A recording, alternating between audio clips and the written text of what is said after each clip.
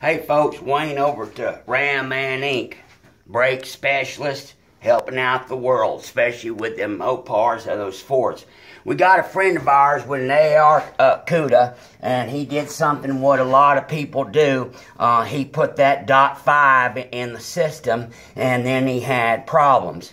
And there's a lot of people on these forums, and there's been a lot of debate over the years and all that, and I'm just going to tell you the facts. After messing around with brakes, me and Uncle Ron and Joe for 40 years, we know what's going on, and we don't need a forum to tell us. Here's the deal.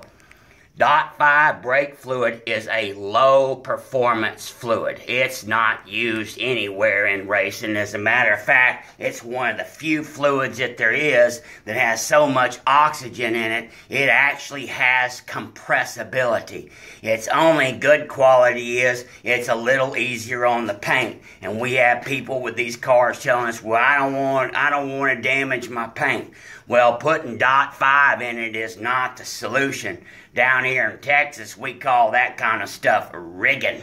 The correct situation and solution is to fix your leaky brake fluid. Vehicles are not supposed to leak brake fluid, so if you need a new gasket or something like that, maybe that's the solution. Like I said, .5. Now, oftentimes it will form a chemical reaction, and what we've seen is it's not really so much one or the other, but if they mix a little bit with the .3 and .4 on a microscopic level, remember my background's microbiology, if it mixes on any level, it seems like there's a kind of a reaction that exacerbates the situation. And I don't care what you say, I'm going to flush it out with denatured alcohol, my car's all new or whatever, you're running a risk. We tell people in our products and stuff, if you're running .5, there's no warranty. So our friend has sent in his components for his AR,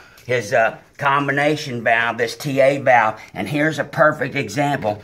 I've got it all tore apart and the parts strewn out everywhere. Okay, look what has happened to that proportion valve cup. It has swelled beyond belief. Some of these other, here's the new rebuilt correct one. Look at the size difference of that right there. Don't tell me .5 doesn't cause any problems or can't react with anything, because anybody that tells me that is an idiot. With certain rubbers, especially our older rubbers, natural rubbers, you can get a reaction going on. And you have to remember something.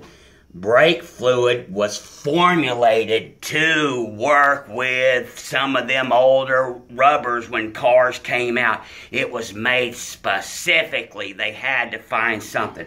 We go over here at .5 or petroleum products. Any hydrocarbon petroleum products and our natural rubbers or whatever, you can get a really bad reaction. Here we go. I wanted to do something just for fun. Here's a master cylinder gasket, an original one for a B-body, and we just dipped it in a petroleum product. Oh, it's just mineral spirits. Now, there's what one's supposed to look like. And there's one after having him a little bit of reaction. So,